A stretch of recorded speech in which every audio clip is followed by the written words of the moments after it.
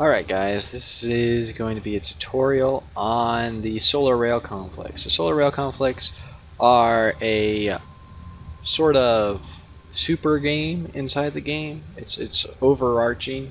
Um, it's when these dark sectors go into conflict like this, and so a clan or alliance holds it, and in this case it's Orion.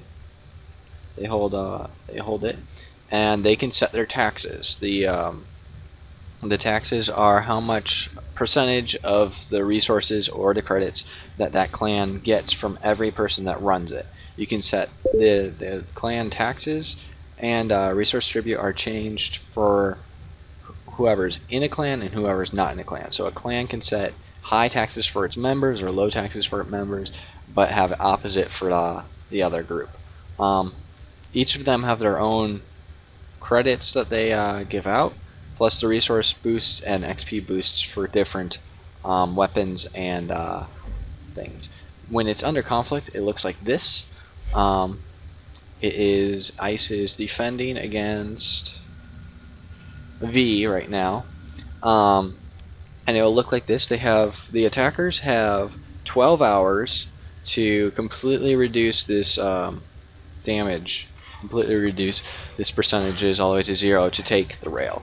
They can put up battle pay, and then it'll be this much per run, and this will be how much money they have till it runs out. That's all pretty simple. When you're in a clan or alliance, that is, then you can only support your side. You can't support the opposing team to host it, like if you're defending or something like that. Also, if you win as a defender, it does not knock off time from this side. It's this amount of time to knock down that much runs. Each run does a little bit of a percentage. It's about 20, roughly 20 runs per percentage. If you are attacking or defending and you lose and there's a battle pay, you get half of the battle pay. If you win, you get the whole battle pay. If you lose, you get half the battle pay, as long as there's still reserve money. That is about it for this little bit.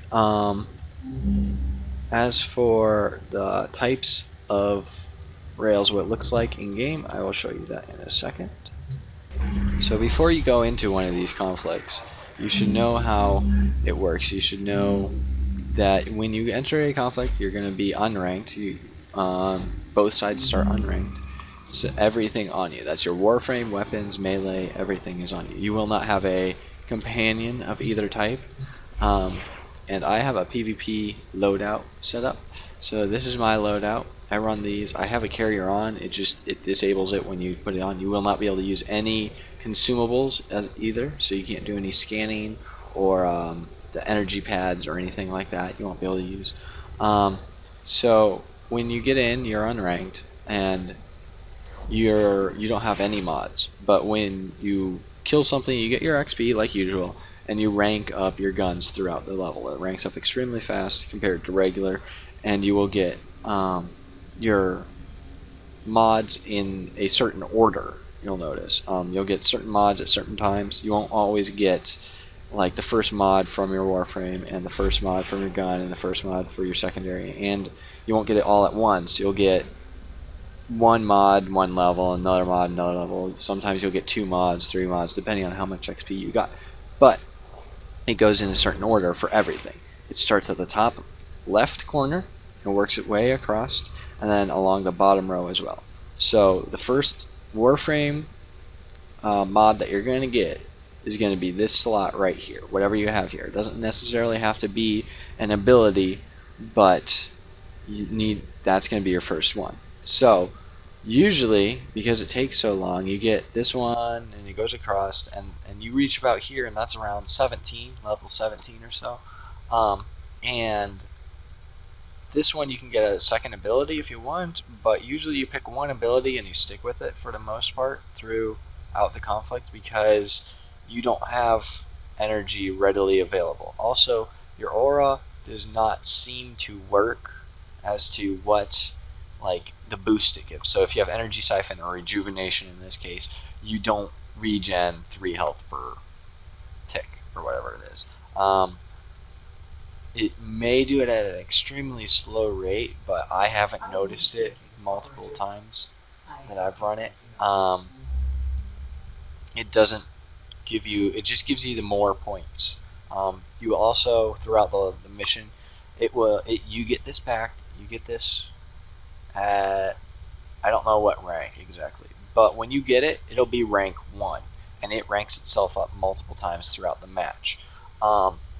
So to build this, you get your first ability, and then you want to probably do something to enhance it. I went with duration on the snow globe, and then strength, and this should be here. And I put vigor on. I highly recommend vigor in most PvP builds because it gives you shields and health, and it gives you a decent amount straight away, so you can get instantly, like, get this around level 7 or 5 or 7, and you suddenly have more health and shields. Because if you just go with vitality, you still have tiny amounts of shields because you're just going with base stats when you come in. As for your primary, it's the same deal. You're going to start up here and work your way across. So if you have it formatted the wrong way, where you have your serration down here or something like that, then you're going to have to switch your formas. The polarities, again, don't necessarily matter. The drain doesn't seem to matter a whole lot. So if you stack split chamber before infected clip or infected clip before split chamber, then it doesn't really matter. I have to go this route because I have 0 capacity. You should take most just level 3 stuff into your conflict. You don't get any XP out of it. So my secondary, I use the Murloc. I go straight damage first, and then I add on my elements. Some people will go elements first. If it has a high status chance, they can go elements. You're going to be using your secondary a lot because whenever you go down, you get your secondary out. You're going to be going down fairly regularly, unless you're extremely good or play extremely cautiously. Your melee weapon, you usually want to pick something very fast and that has decent base stats. So let's see, do I not?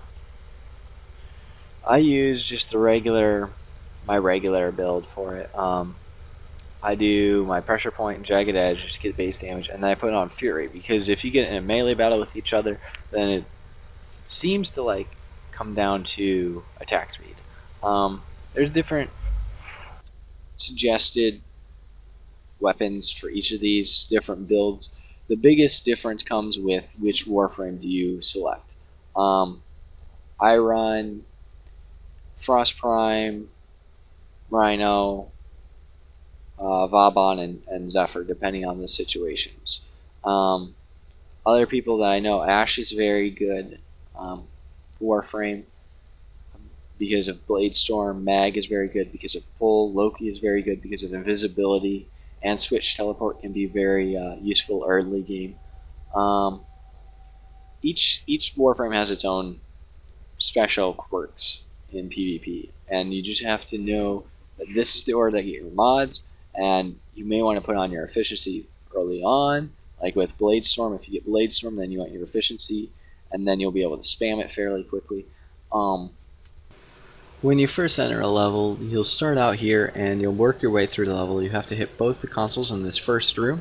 There'll be turrets and enemies to destroy to level up your gear and gain your mods. When you have to, the main objective as an attacker is to get all the way to the core and destroy the core, while if you look up in the top left, there is 17 out of 20 reinforcements. You only have 20 reinforcements every run through that you have. You can't gain them back, and that's why reviving people like I just did is important. You may not always be able to revive your teammates though, because they might be in a bad position or exposed and you just can't do it. You yourself would die in that case. When I entered this level, I came in at level 9, and that is because when you enter an in-progress match, you enter at the lowest player's level. This lets you join the matches even if you aren't necessarily the host or it's in progress. So when you hit a console, you stand there for a few seconds, you're completely exposed. So turrets can shoot you, players can shoot you, you can be blade stormed as well, you can take CC. I don't think it takes any longer if you're being slowed though. So if you can get in and then you get slowed during the process, I don't think it takes any longer. You can also, if you go down, then you can just attack the person who's going to deactivate it. They don't try to deactivate it right now because I'm not playing against real players. But the defenders can run up to it, press X, and they can deactivate it. So you may have to hit A or B multiple times. Once you hit both of them, the barriers will go down and you can continue forward.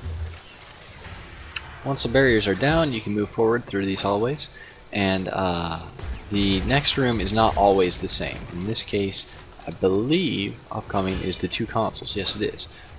This one you have to hit, again, 2 consoles for the barrier to go down to move forward.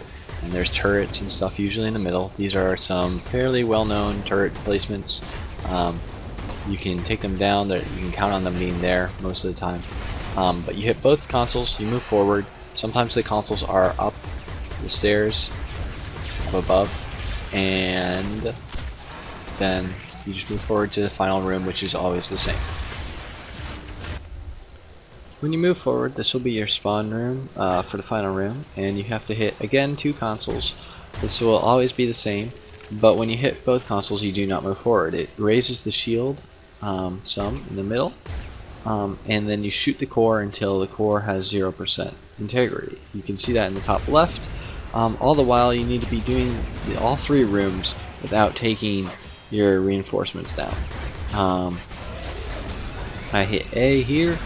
And once B is hit, there's no time limit on like how long you have to hit in between them. You just have to hit them both once, and then you shoot the core, like so. The core has a lot of health. You may have to open and close it multiple times, but it can be done within one open and close if you have the right gear / warframes. All the while, there will be enemies coming out of the other end of the place, as well as turrets shooting and people dying.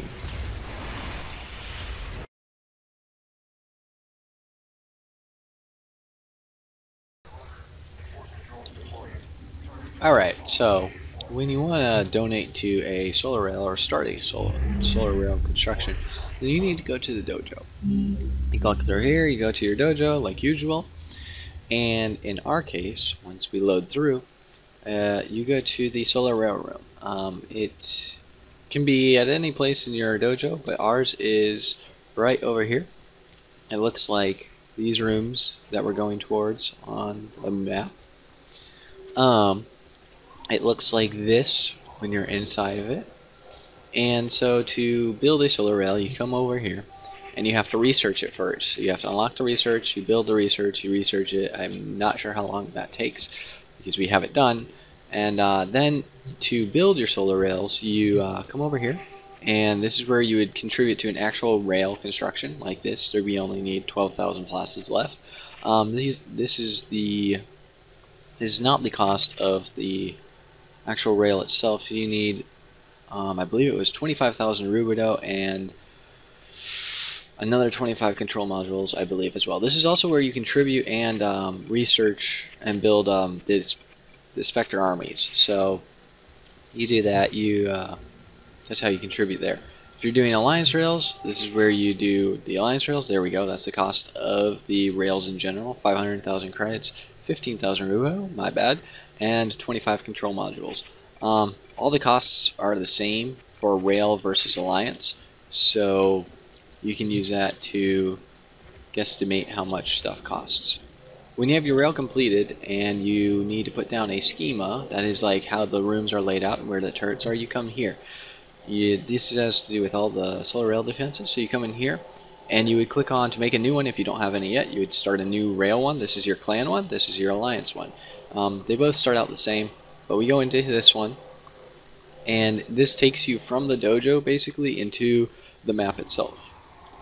When you're in the map, you go and place the turrets. If the turrets are already placed, then you go up to the turrets and you build. You go escape, decorations, edit decorations, and then that allows you to click on it. They glow kind of red if they're done. If they're glowing blue, that means they are in progress. They're being built. All the materials that they need are contributed and they are building. They're in the process. They take about a day to build. So we can contribute things here. I'll contribute the. You can punch in numbers, or you can just plus them up. So I'm going to contribute these just as a demonstration. But that's how you contribute to the things. You do have to, every time you go and you contribute to this one, then you have to go and you have to redo the decorations, edit decorations every single time. But they can get done pretty quick. The turrets aren't that expensive. But then there's the rooms. The rooms, you have to do the same thing. You come over here, and this one is 44% completed, and we just need more credits and or more Orkin cells and stuff like that. And it's basically the same process. You do it. It takes about a day to build, and then you can go. You can continue on in the map, place your turrets, build your turrets. Same with the last room. That is how you contribute to the solar rails and the schemas for those solar rails. This concludes the tutorial on solar rails and how to contribute them. So if you have any more questions, please leave a question in the comments, or contact me personally if you know me in game. And I'll see you guys around. Bye bye.